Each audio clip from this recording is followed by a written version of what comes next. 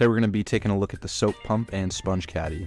The sponge caddy comes already assembled, so all you really have to do is take it out of some simple packaging. Taking a look, I thought the design was really slick and simple. You could tell that a lot of thought went into the design. Like, even something that I really liked was how high quality this non-slip lining was at the bottom. To insert the soap into the caddy, first you got to take it apart. All you do is take the top off, unscrew the soap squirter, and insert your dish soap. If you don't know what to do, there's really simple instructions on the box, and they're really easy to follow.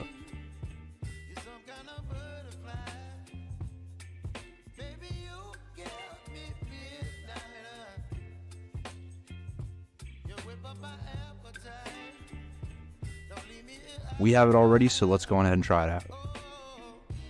So when you press the sponge down on the pad, it looks like it injects it with soap from the bottom.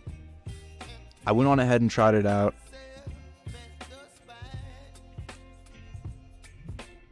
So my thoughts, something that I really liked about the design was the water catching dish within the caddy.